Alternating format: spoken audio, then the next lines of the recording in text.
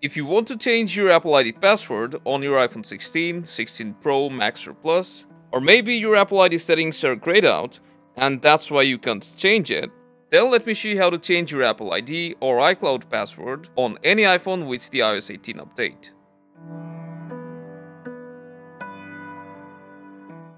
There's two ways to change your Apple ID password.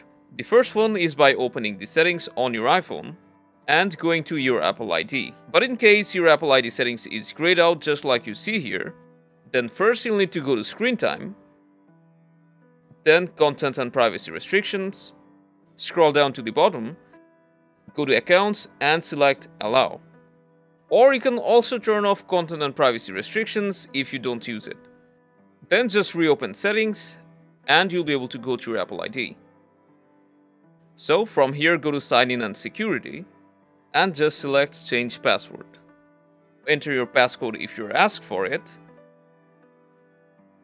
Now just enter your new password matching the criteria and verify it.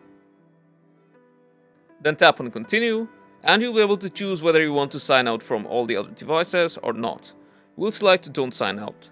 And just like that, your Apple ID password has been updated. But there's another way to change your Apple ID password from any device. You'll just need to go to appleid.apple.com,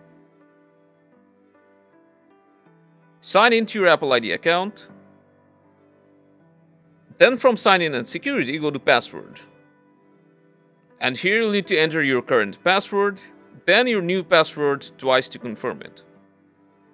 And that's how you can change your Apple ID password on your iPhone 16s. If this helped, make sure to leave a thumbs up and subscribe to our channel for more.